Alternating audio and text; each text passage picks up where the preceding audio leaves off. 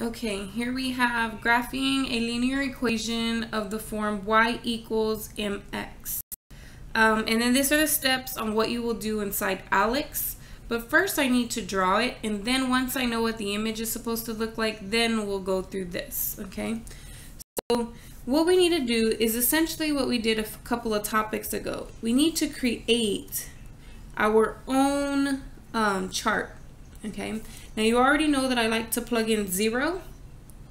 And then the second number I like to plug in is the denominator. So if you think of this as a fraction, there's a 1 in the denominator, right? It's a little invisible 1 because any whole number can be written as that number over 1 in fraction form. So I'm going to use that denominator 1. And then I'm going to plug both of these numbers into my equation to figure out what y is. So when I plug in 0, I get 3 times 0, which is 0. And when I plug in 1, I end up with 3. And all you need is 2 points to graph a line. Okay? So I'm going to draw a number or a system here, coordinate system. And I'm going to plot 0, 0, which is here, and then 1 and 1, 2, 3, which is here. Okay? Now, in ALEKS, I can do this on paper and then just connect the dots, right? It's not complicated to do it on paper. What's going to be a little bit harder to do is to do it on the computer in ALEKS, okay? So in order for you to do the computer in ALEKS, you can choose to do this step or not. It's up to you. I like to do that step just because I see the points. They plot them in there real dark and big dots. And then I move on to step 3 and 4. However, so the first thing you would do, this is what I would do, is I would click on the pencil icon that you see inside ALEKS. Then I would use the cursor, right? Use my mouse to move the little dot around, the pencil around, until I get to 0, 0. And then I would left click to plot the 0 point. And then I would use the cursor again and put it at 1, 3, click, left click, and so it will put the dot there. And so all you see on ALEKS is the 2 dots.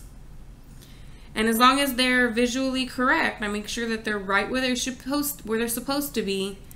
Then I click on the line icon, okay?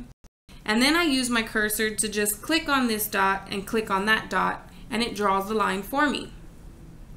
However, you could skip this part. You don't have to draw the points in there. What you could do is click on the line icon, and when you click on it and you go to 0, 0, what it's going to do is it's going to put a little X at 0, 0. And then you go over to 1 and 3, and it's going to X, and then it's going to automatically draw the line at the same time. Okay, so you can do just steps 2, 3, and 4.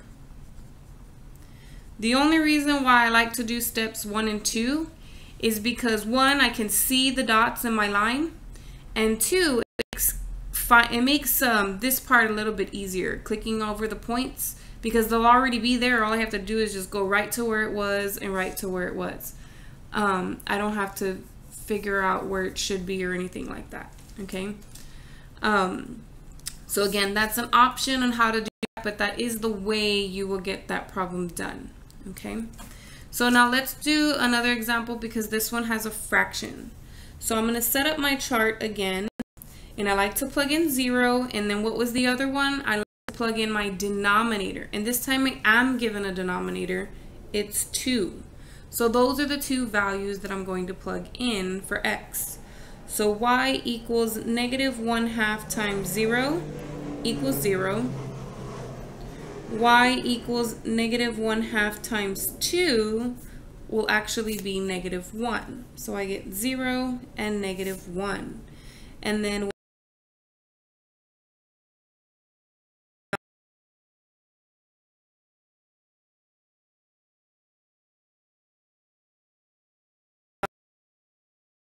dots on paper. In ALEKS, you draw the line, or you click on the line icon, mark 00, mark 2, 1, and automatically makes the line for you. And then you can submit.